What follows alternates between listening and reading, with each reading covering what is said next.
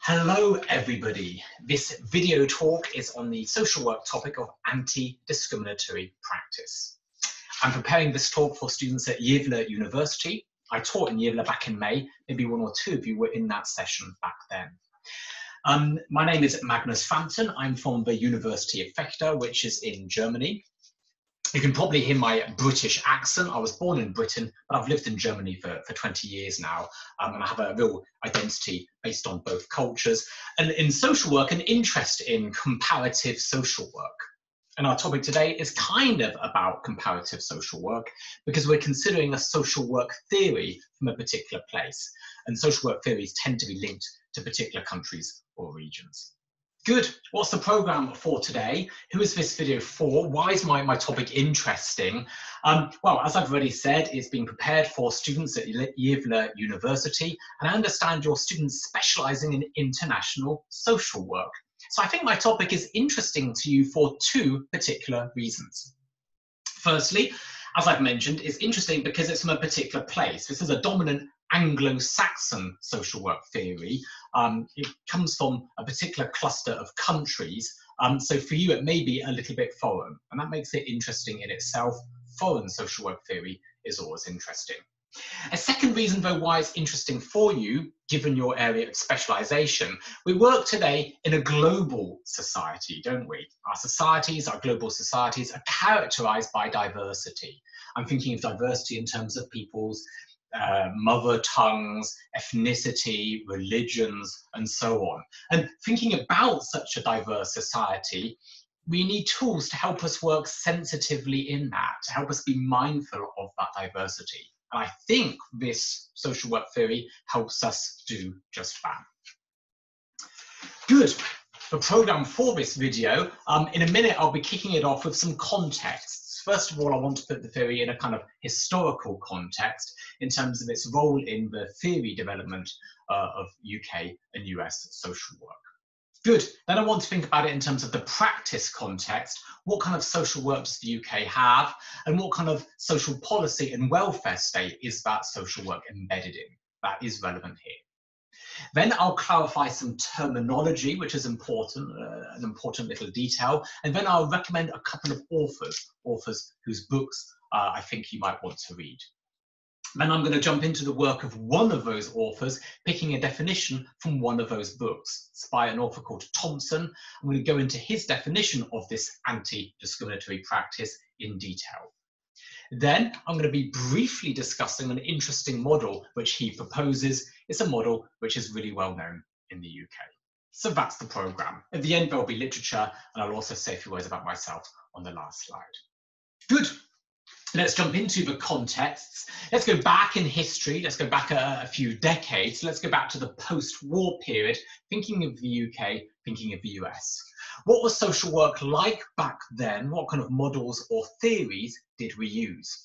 Well, one of our classic methods was individual work with individual families, and the view of the client at that time was quite different to today.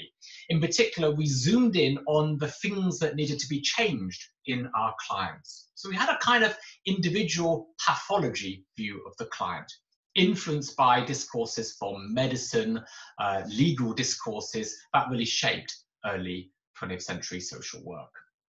So the client's difficulties were seen as being due to their person, in particular, using a funny phrase of the time, due to their maladjustment to their social environment. There was this idea that the client was in a social environment and their difficulties were because they were not adjusted properly to that environment. The client was then helped by the social worker using a psychological or psychodynamic casework approach, meaning we were using back then quite new ideas from psychology. Psychodynamic refers to psychoanalysis. So if you look at a text like Hollis's text from 1964, we've got lots of Freudian jargon. So the social worker is helping the client, really working with the client, understanding the client using a psychoanalytical framework. Now, we had variants of that, other forms of casework, problem solving, and so on. But the essence of this model was that it was one-to-one work trying to change a client. And people would say from today's perspective, it was very paternalistic and it was actually quite disempowering. That's the background. When did things change? Things changed, I think, in the UK and the US in the 60s, and a very small book, which played a very large role in this change, is this one here, Peter Leonard's text, Sociology and Social Work. Instead of that medical, psychological background, we were encouraged to think about our clients' lives sociologically. So it encouraged us to look more at the structural causes of our clients' difficulties and how they were battling disadvantage and difficult life situations. And this text uses language which would have been quite new at that time. So it talks about social structures, social change, social class. There's a lovely section at the end of the book where the author recommends further reading. And it's books with really, really interesting titles. For example, one of the books has the title of Class, Status and Power, or we're encouraged to consult the mental health of the poor. So a seed was planted, and this was a good time for returning to ideas from sociology, because of course the late 1960s, that was a time of social change. You had social movements which became very, very vibrant. Feminism, civil rights, disability rights, but we can add to that list. So a whole bunch of vibrant social movements. And by the 1970s, where we had a well-developed radical social work in the UK. Now, this was a movement which really had energy. It didn't manage the transition to the 1980s, and that was a very, very difficult political climate for UK social workers. It's also worth noting this particular movement never really properly migrated to other countries. We didn't really have it in Germany. I think even in America, we didn't really have it as they did in the UK. But I think, again, there was a kind of a seed there. Those ideas have developed, and I'm going to be returning to those ideas actually right at the end of this talk. So that's the historical background to this theory. It arises out of that 1960s movement. Good. The other important context, thinking comparatively here, what on earth is Anglo-Saxon social work like? And what kind of welfare state is it embedded in? Well, actually, that's a topic for another talk. But just to sketch an answer here, because it is relevant, social work in countries such as the UK tends to have fewer financial resources. And it tends to have a weaker political mandate than in other parts of Europe. Now, I'm saying this from my German perspective, but I think it's also valid for you from your Swedish perspective. You might in turn say, hey, Magnus, hang on, the Swedish welfare state is also changing rapidly. We don't have those generous family services that we did in the past. I don't know, maybe that is the case, but nonetheless, you really can note a very, very clear difference. Social work in the UK was always quite different from social work on the continent. Social work in the UK, Esping Andersen describes the UK as having a liberal welfare state. That's how Esping Andersen described the welfare state form. Let's give concrete social work examples here. Thinking of my German context, in Germany, like in many European states, we have quite comprehensive, low-threshold family support services. So if there's issues of child raising, we can have preventative help. And that's much less common in liberal welfare states like the UK, like America. And this difference, it really impacts on UK social work theory. So Anglophone social work is, by its social policy context, it's more residual, it's kind of there at the edges, it's not mainstream in the middle of society, it's remedial, it fixes things which are problematic or broken in some sense, it's reactive. It's not preventative, it's not proactive, it's not in general no threshold. So hold on to that, because that context shapes this theory, which I'm going to be talking about now. Good. In a minute, we're going to jump into a definition, but I want to say a few words about the terminology. You can look up anti-discriminatory practice in your favourite social work dictionary. This one here by Harris and White is my favourite social work dictionary. And if you look it up, you'll find something a little bit annoying. We don't actually have one concept, we actually have two. We have the idea of anti-discriminatory practice, but below we also have anti-oppressive practice. So we seem to have two concepts, not one concept, anti-discriminatory practice and anti-oppressive practice. And dictionaries like this separate them. So are these the same or are they different? Is fighting discrimination the same as fighting oppression? One, the idea of discrimination, that has legal nuances of meaning. So you could understand that a little bit narrowly. The other word, oppression, seems to be broader, more general. It goes further than the first. And for this reason, some authors prefer to separate the terms. So they would say we really have two quite separate concepts here. Other authors, though, protest against separating them and use the two terms more or less as being synonyms. Why? What's their argument? Well, if you fight oppression and if you fight discrimination, you'll notice they both tend to happen often in the private sphere. Now, there may be a legal way in which some action of some person is legally to be addressed, but social workers are often more useful than lawyers anyway. Because we're in the life world of our clients, we have access to these spaces, and we have these very gentle methods of changing, helping people to change their lives. So because of that, because of the private sphere, the question whether or not something actually is legal or not, often that's not really important anyway. As long as it's identified as being oppression, we need to be thinking about how it can be addressed. So I'll follow the line of those authors saying, yeah, let's not focus on the differences, let's address these two areas together. Good, let's move on. I've promised you some reading tips. I'm based in Germany, and it's quite hard to get your hands onto English language social work books.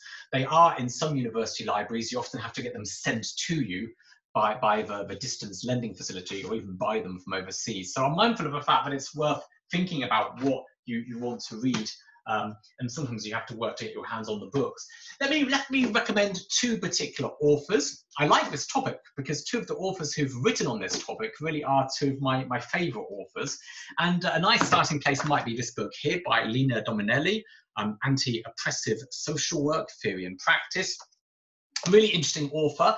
That was published 2002, and in the same year she published this text, also highly recommended, and she wrote a further book on anti-racist social work. Really interesting author, herself very international. It's completely off topic, but I've also enjoyed reading her green social work recently. Yeah, thoroughly recommended literature. But today I'm going to be focusing on another author. I'm going to be dipping into this a lot in the course of the next half hour. This is Neil Thompson's Anti-discriminatory Practice. And my edition here is a bit older. It's from 2006, I think. This is now in its 6th edition, so very much a well-regarded text. Thompson himself wrote a kind of successor to this. Interesting if you want to delve into the topic in much more detail. I'd like to take this opportunity to recommend Thompson's work. He's an author who writes with a great clarity. So his English has a simplicity in the sentence structure. I find it very readable, and that's an important criteria for you, presuming that you are non-native speakers. So there you are. I'll be dipping a lot into Neil Thompson's ideas today. In fact, my presentation is based on a definition that he offers us. So I'm going to throw up a definition. Please note I've modified his definition slightly. You'll see brackets where I've changed his words. The words in the square brackets have been changed. I've changed a couple simply to pick a simpler phrase so that you understand the sentence more quickly. And in one case, I've made an alteration because he explicitly lists forms of discrimination. I thought it would be more interesting to get you to think of those forms yourself. So here's the definition that he offers. Let's read it together, but I invite you afterwards to pause the video and to reread it a few times on your own, maybe even looking up words which you're not quite sure about. Here you are. What is it? Anti-discriminatory practice.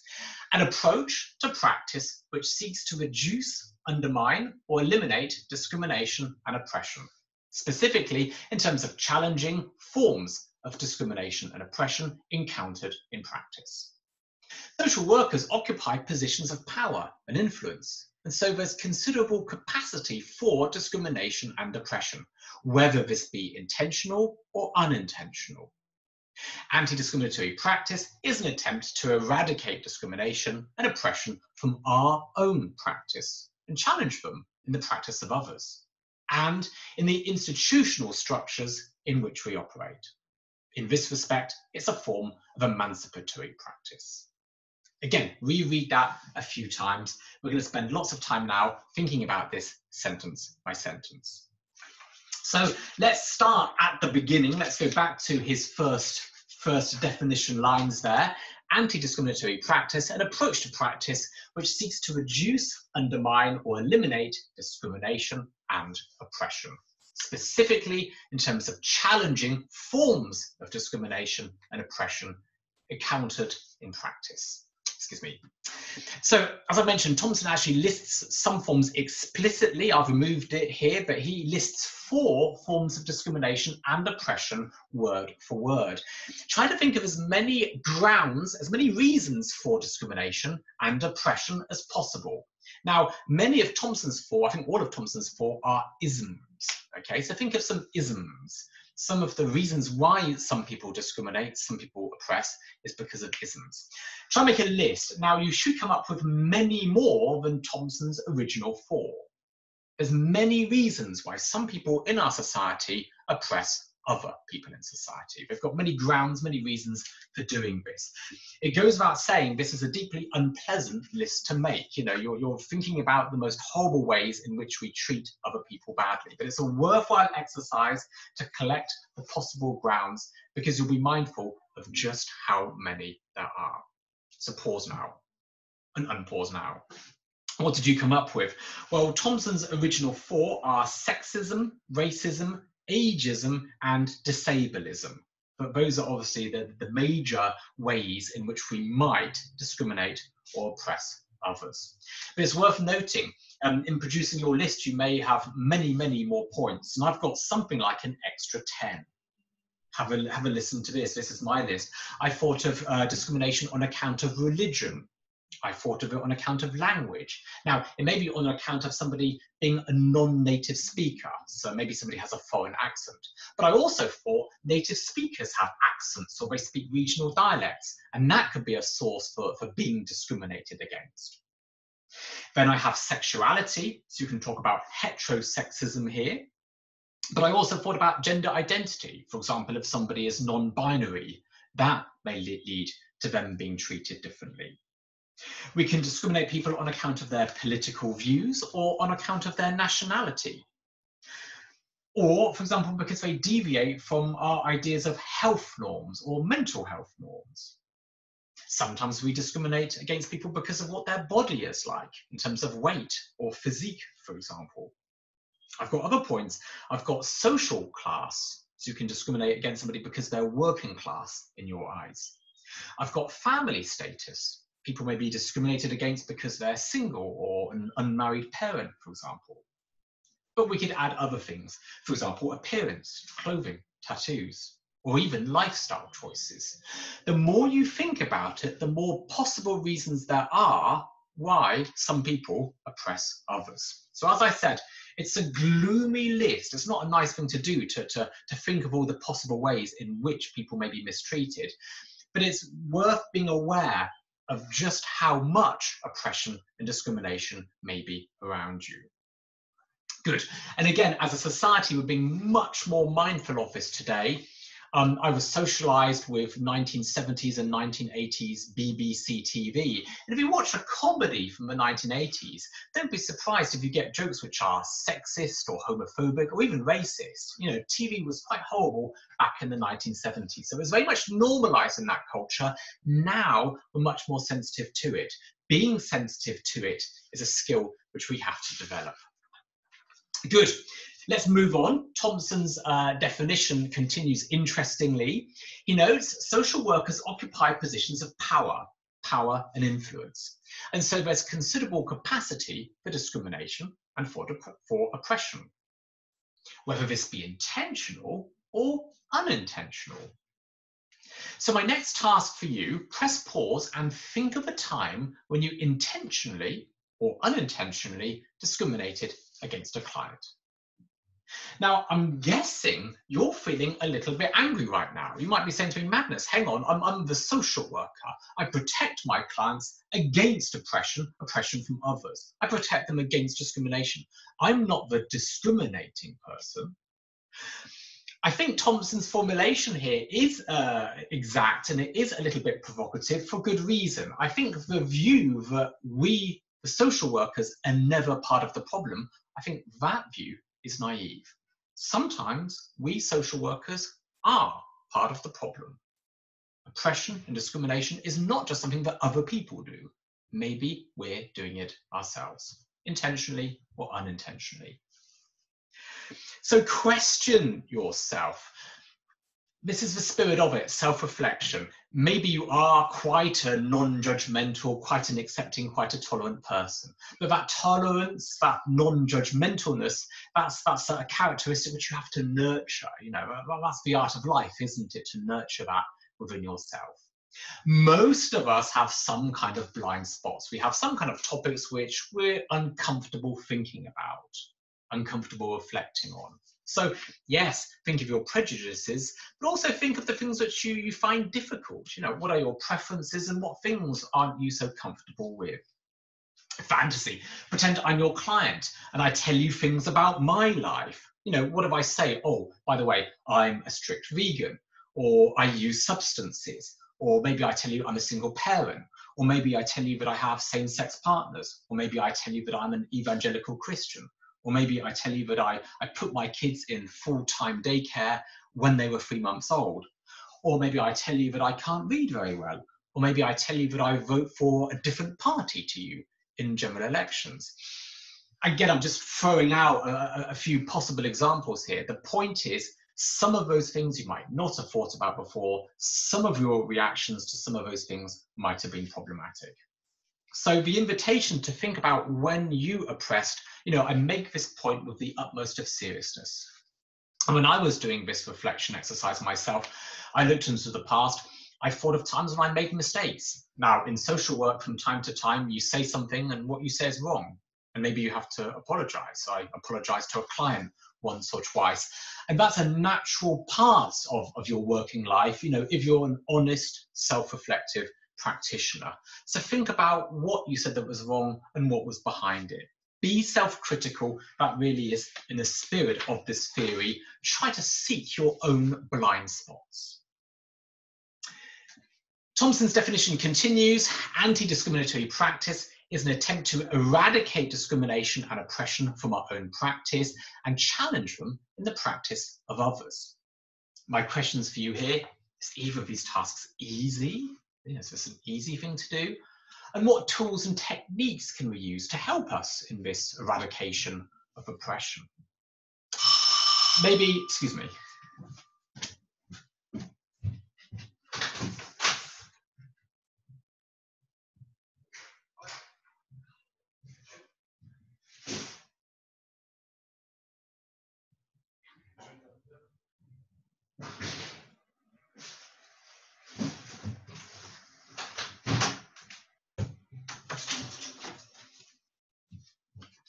Sorry for the interruption, guys. Where were we? Is either of these tasks easy? I guess that first question is a rhetorical question. Clearly it isn't. This self-reflection, this self-criticism is a very hard thing to do, and criticizing others, that's obviously like walking on eggshells. But let's think about how we do it in practice. What tools and techniques do we have to help us eradicating this oppression in our social work practice? Scratch your heads for a few moments. We do have ways of dealing with this.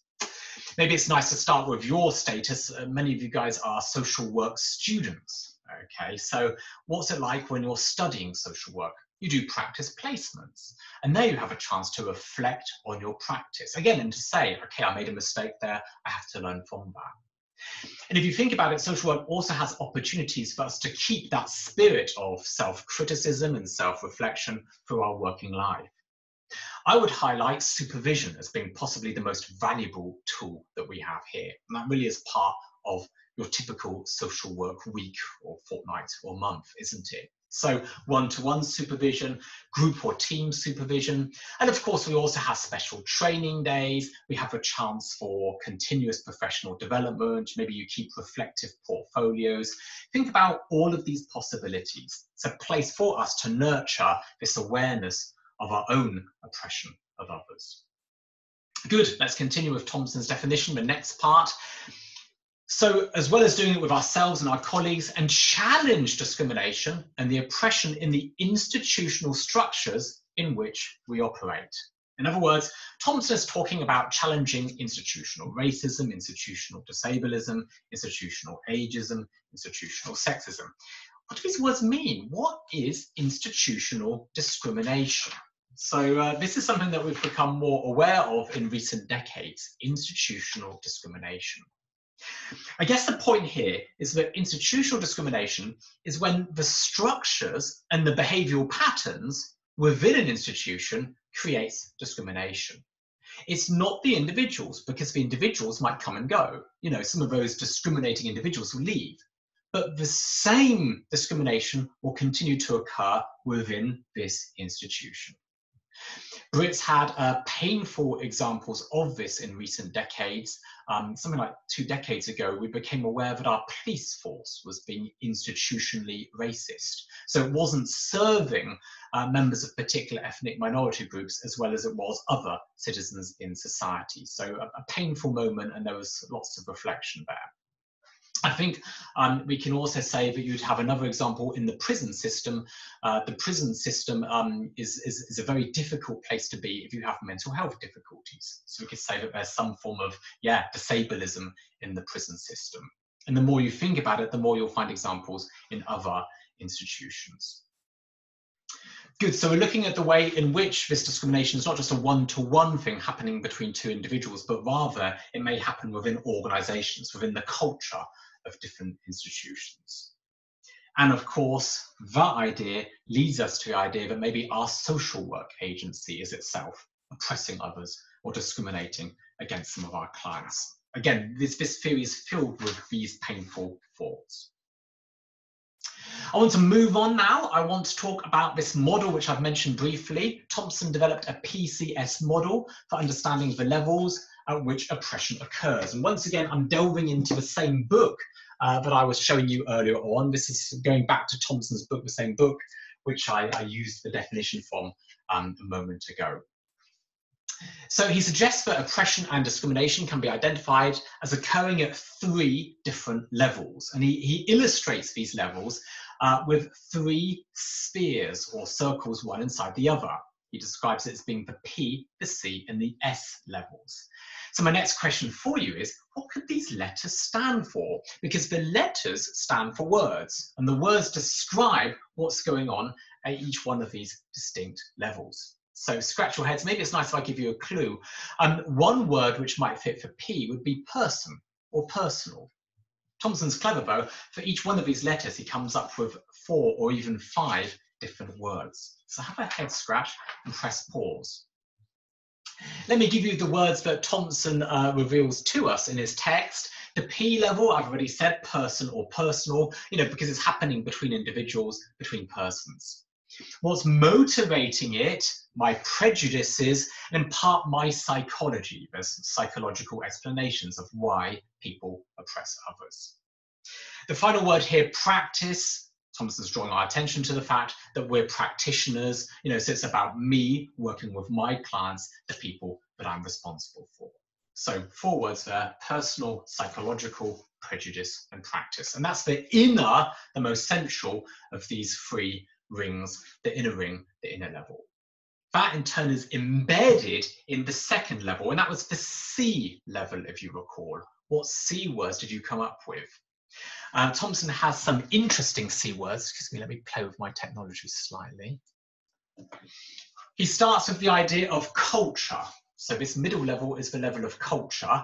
Where does culture come from? Lots of people together. What binds people together? Commonalities, for example.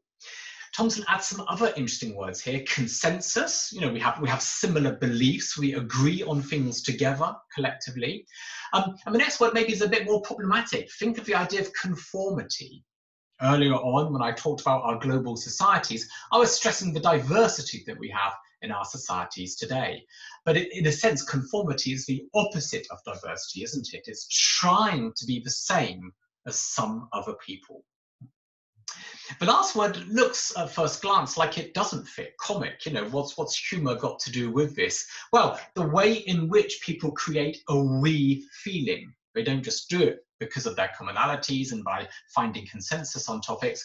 We do it using art and culture in a much more general sense. And humour is one way in which we create a we-ness. But it's a problematic way because this humour is often at the cost of others, and it often excludes and oppresses against others. So that's the C level.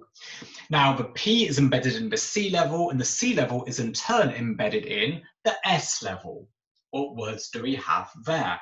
We have the idea of structure. This is looking at discrimination as happening at the structural level. Structures within our society. And these structures create social divisions. Looking at this from an institutional perspective, think of the laws we have, think of the social laws, the social policy that we have. Each country's social policy is a little bit different from other countries, and each country's social policy gives advantages to some citizens and disadvantages to others. So our social policy is also a source of oppression and discrimination. So it's an interesting model. We're looking at this oppression, this discrimination occurring on different levels. Again, going back to the beginning, Thompson's interested in recognizing and understanding oppression. You know, where can we locate it? How does it operate? 3 circles representing levels at which oppression may have its origins. The levels are deeply interrelated. Each one is embedded within the other. The personal embedded in the cultural in the structural. So we've got this particular arrangement. How is it then? Can we change any of this? You know, if I see oppression at this level, if I see it here, what can I do about it? Is this unchangeable? So the interactions behind this embedding, they're strong, but they're not unchangeable. Just because I'm in an oppressive culture doesn't mean that I have to be oppressive at the personal level. We have some potential to break this connection. So you could say, kind of shaking up these interactions, shaking up these transfers from one level to the other, maybe breaking the transfer of oppression from one sphere to the next. Maybe that's a social worker's key task, maybe. Yeah, I've been talking about this theory now for the last half hour. You might be begging me for a concrete example. Give me an example from practice. How can this theory be useful to social workers in their everyday practice? How can we apply it? For example, how could anti-discriminatory practice be implemented during a routine social work client meeting? So again, maybe press pause, scratch your heads for a few moments. You know, how could this work in practice? Now, I would immediately respond here by saying each person does it differently. This theory is not meant to be prescriptive. You know, we each have flexibility into how we use this particular idea. How do I take this idea away? How would I use it in my practice? Just thinking about you're talking with that client, maybe you have a chance to gently think about things in the client's life from that perspective of them being oppressive or discriminatory. So that's one possibility, that gentle collective reflection. Sometimes maybe the social worker wants to question something that the client says, challenge something that the client is assuming. So shaking up those assumptions that are out there. Sometimes language has a role here. I find it fascinating if you look at the language that we're all using. My students sometimes use words and I question my students' words. You know, normal. Why did you say normal there? You know, why is that normal or not normal? What is normal to you? Now, sometimes you do find real discrimination that maybe we can address using some kind of legal measure. Sometimes that is possible, often it isn't, sometimes it is. So there may be some kind of advocacy role for you to formally represent the client's rights. And again, that could happen in the course of the one-to-one case management, or you could even look at it in the wider context of, say, the client's community. And then the work could even spill over into campaigning or lobbying for the client and the client's interests and the client's rights. So you've got a whole bunch of different ways, different levels at which you could take these ideas. But I guess the essence, to summarize, would be this idea of creating more freedoms, creating freedom for your client to act, and slowly, bit by bit, changing cultures, little piece by little piece. So we're part of this bigger societal change, which is happening all the time. We play a microscopically small role in that, but even that microscopically small role can be important, can be contributing to that wider change. So we've got this theory. Are there criticisms of it? Are there difficulties doing it in practice? Of course there are. And I'm guessing you might have been seeing criticisms of this theory whilst I've been talking. What did you come up with?